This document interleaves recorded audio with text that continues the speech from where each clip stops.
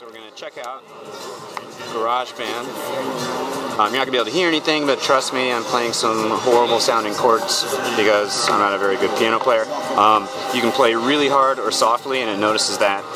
We're in the keyboarded instruments mode right now, so if I click on grand piano, all of a sudden I can switch to clav, which is pretty cool, or I can move to an organ, and obviously brings up organ controls. I mean, that's pretty impressive.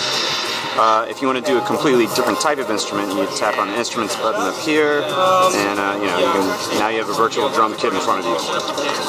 You can sort of just barely hear it here. Not really. Let's look at some of the amps, or yeah.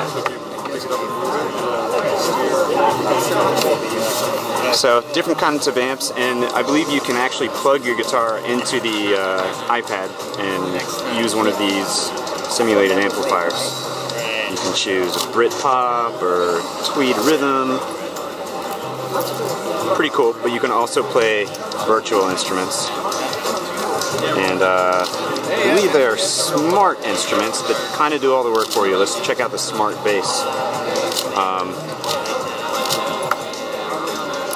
Can you go ahead and yeah, again, hard to hear in here, but basically it's hard to make a horrible noise with these instruments. It does most of the work for you, so if you just want to fool around and you're not a musician, you can do that in GarageBand. Go to the My Songs section, and all of a sudden you're looking at a multi-track setup that you can zoom in on, look at specific audio files, and you can do up to 8 tracks on the iPad. And when you're finished, you can email an AAC file of the track to one of your friends, or you can put it in iTunes as well.